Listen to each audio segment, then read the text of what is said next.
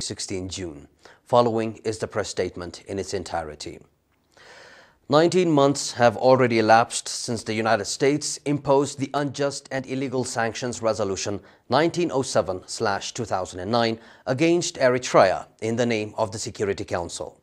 The resolution clearly demonstrated the Council's resort to the policy of hegemony instead of justice and legality, thus vividly illustrating the gross violation of justice and the danger that the unipolar economic world order entails. As the resolution imposed against Eritrea on the basis of slander and utter lie is being laid bare with each passing day amid growing frustration of its authors, the same quarters are seen as of late concocting discredited stories. The purpose of such campaign is intended to prepare the groundwork for quote-unquote strengthening sanctions, accompanied with fabricated minutes by so-called study groups. One of those employed to mastermind such a scheme, which calls itself quote-unquote monitoring group, is trying to compile trash data with a view to providing a mantle of accuracy to the unjust anti-Eritrea resolution on the one hand and strengthen the sanctions resolution through getting engaged in illegal activities, campaigns and sojourns on the other. In view of the fact that the decision to form such a group totally lacks logic and justification, it is unacceptable as a legal entity. Accordingly, any party, be it international or regional, that entertains nonsense from such a group can by no international standard assume any legality. In any case, considering the fact that the actions of such quote-unquote monitoring group reveal its real character as a political tool, it is worthwhile citing a few instances. This illegal group is witnessed raising unwarranted questions, namely, how much gold production does the Nevsun company in Eritrea secure monthly? What is the amount the company pays to the Eritrean government in tax and as stakeholder? What about the future work program and projected output of the Bisha mining project? What is the output estimation of the project to the investment community?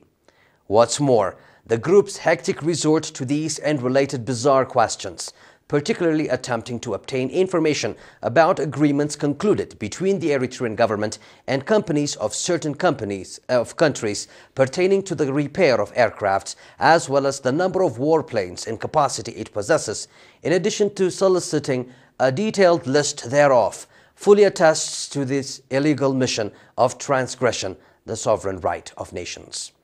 The actions of this group that is engaged in numerous meddlesome excesses justification no doubt raises innumerable legal questions.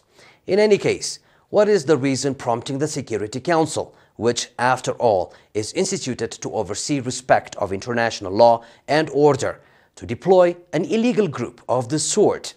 If at all, the Council claims to imply that any monitoring group is vested with legal status, under what law of jurisdiction and under what article? And what mandate, in essence, does it possess?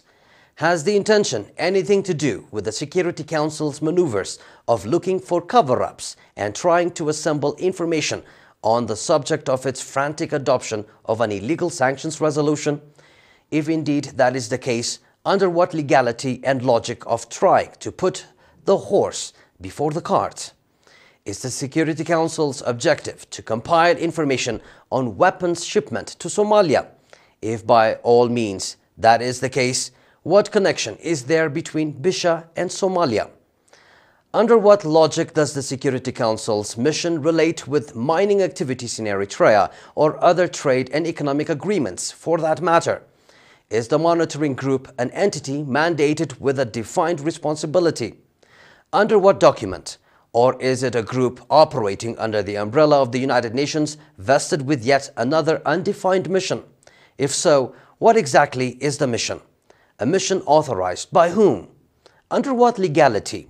For what purpose? What is the type of information sought through such an illegal practice?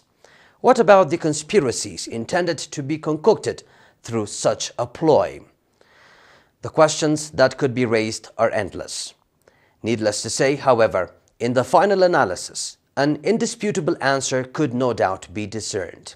It is crystal clear that the accuser witness, judge, and prosecutor is but one, while at the same time posing as four. The government of Eritrea challenges these discrediting quarters that are posing as accusers, witnesses, judges, and prosecutors all at the same time, and engaged in fabricating lies in a bid to cover up their bankruptcy, to abandon their futile ruses, and thus put an end to their shameless practice of adopting so-called resolutions. Above all, the Eritrean government challenges them to present concrete evidences and muster the courage to listen to Eritrea's argument in a free and open forum. Ministry of Foreign Affairs, Asmara, 16 June 2011.